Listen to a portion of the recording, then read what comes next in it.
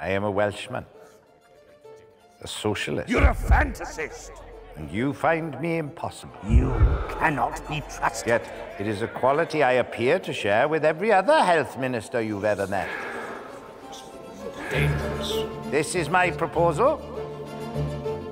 Every hospital in this country will be nationalized.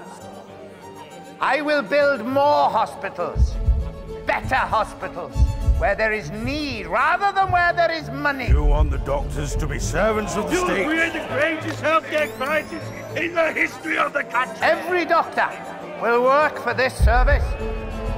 The National Health Service will start in 30 days on July 5th, 1948.